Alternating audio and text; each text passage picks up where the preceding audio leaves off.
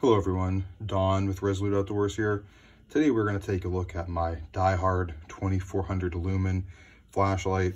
So a little bit about me and my history with this flashlight. I've had this flashlight for right around 3 years or so now. I picked it up at Sears. I know DieHard, it used to be a Sears brand. I believe they've since sold it off. You can find these more places. I will put a link to this down below on Amazon. I think it's running for about $38, which I think is a pretty good deal overall. So kind of a little bit about this flashlight, what I use it for, and what I kind of think the philosophy is on it. This is definitely what I'm going to call a home flashlight, something you put in a drawer if you need to work on a project at home or you need to run something outside. Some of the main tasks that this will get used for is, running out to check the gutters in a rainstorm, or running compost out in the evening. If I have something underneath the sink I need to look at or work on, it is great for that. It's just too big and heavy. It's about 10.5 inches or so, and it's about 1.5 pounds. Too heavy to pack around anywhere or do anything like that. Just have like as an EDC flashlight or something like that. This is great in a car as well. I haven't used this one in a vehicle, but I have tested this in weather down to 4 degrees outside at night, and it's worked fine. No issue. So this would be a good option to put in a car where your size and weight and everything like that isn't really an issue. So a little bit about the fit and finish and construction. This is all aluminum. It is anodized, according to what they say about it. It's been fairly durable. There is some scratches here for some drops, but overall, I've been very happy with it. The fit and finish is great on it. Just a solid feeling flashlight. You got some groove holes here, some flats here with their logo. Overall, just a really great flashlight in terms of how it looks. Now, when it comes to performance, it is an LED, so I think I haven't used any of them, but I think some of the more affordable mag lights aren't LED in the cheaper range. You start to get up into the more expensive options with LEDs. I might be wrong, but like I said, I haven't used any of those personally, but it's been great. You have your out and your in, so you can zoom it in by just twisting in and out like that. It's positive and it's firm, but it's not too firm, but it's not going to accidentally happen on you. As far as zooming out, you have a very wide field for if you're doing something around the house where you just need to flood an area with light. It works great for that. And the zoom, I'd say probably at like 75 yards is probably about 3 feet wide or so. Plenty usable for what I'm doing. I use this mostly in the backyard to check the back property line. We're talking about 75 feet, something like that. I think this could really push out pretty close to 100 yards in most cases, decently, with it all zoomed in the whole way. If you have a bigger piece of property or something, it might not work as well. I haven't tested it out at extended ranges, but for the normal homeowner, the zoom in and out and the throw and the amount of light it puts off is great. So I have no complaints with that at all.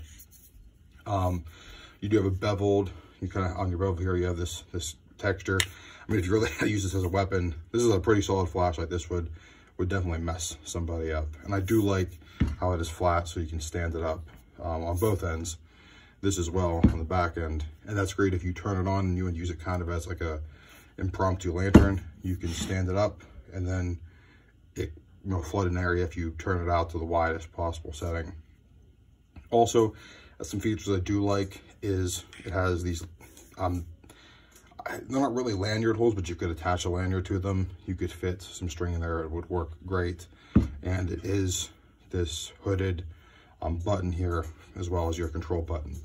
Now, you do have 4 settings on here. You have it goes from brightest to medium to lowest, and then it goes to a strobe. Now, if you just click the button, you can click and go from your highest to your medium to your lowest, then to your strobe. And if you turn it on relatively quickly, so you can turn it on, it clicks, and then you can just tap it but not click it the whole way, and you can switch through your settings.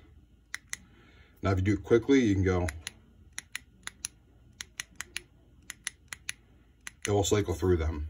But if you turn it on and you let it go for some sort of extended period of time, I haven't timed it, it will go back to the highest setting. So it's not like every time you click through it, you're going to go back, you know, on your cycle of high, medium, low.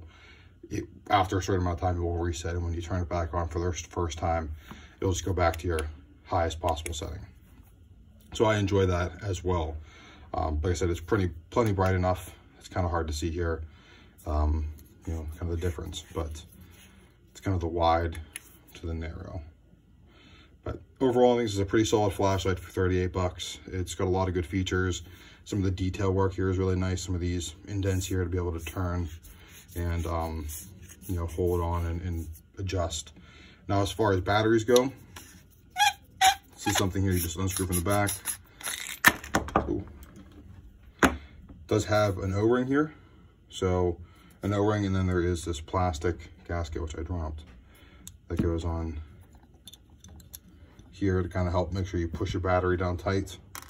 And the whole battery system actually isn't D batteries like a lot of your mag lights and things like that. It is actually a pack here of 9 AA batteries. Now, there's someone online, I've watched a video on it, they're talking about another flashlight that has a similar kind of battery carriage system. I don't know what the actual technical term is for it. And they were just railing on it. And I have to say, I think the system is great. If you have one battery that blows up, if you have a problem and the battery goes bad and it explodes on you, a AA battery is going to be a lot smaller mess and a lot less cleanup than having a big D battery. And I know people will say, hey, you need 9 AA batteries as compared to 3 D batteries typically for something this size, because obviously you have like your D would be each one of these sets of 3 would probably be a 1 D battery. But I think AA's is a lot more common. I mean, AA batteries are the most common battery, at least in my household, and I think in most people's households. So if you have a AA battery and you needed it for this flashlight, you could rob it from this flashlight, or rob it from something else and put it in this flashlight. Kind of also, as well, as you can see, these are the DieHard brand flashlight or batteries.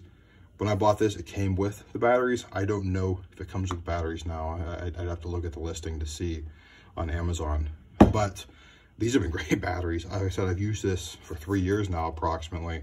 And this isn't heavy use, but it gets used at least once a week, but sometimes it gets used more if we're checking on the dogs when they're out in the backyard in the evening or something like that. So it does definitely get used, and it has held up very, very well battery life-wise. Also, another reason I do like the AA's as well is that if you ever had to in an emergency, you could use tinfoil and put in a AAA battery in here if you had to. I know it's not ideal, but it is possible. There's videos online. You can see people doing that as well. So overall, I really do like this flashlight. I think it's a good investment just to have around the house or just have in your car. For $38, I think it's really hard to go wrong. Like I said, I haven't tried any of the mag lights that would be competitors to this, but I'm really satisfied enough with this to say I don't really need to look at any other competition or anything else. This has just done everything that I've needed it to do. So I appreciate you guys all tuning in. This is Don with Resolute Outdoors. Please like, share, and subscribe. Also, as well, we have an Instagram page, and that kind of page is reserved for more things that either I'm trying out for the first time or something that I'm doing that's not really video worthy. And what I'll do is I'll just, you know, post a picture up about that over there. Especially things that I'm trying for the first time, like different canning recipes and stuff like that. I don't really like to bring a video to you guys unless it's something that I know how to do and I've done before. And if it is the first time, I'll definitely tell you as well. So I appreciate that, guys. Thanks for tuning in. Till next time, I'll see you.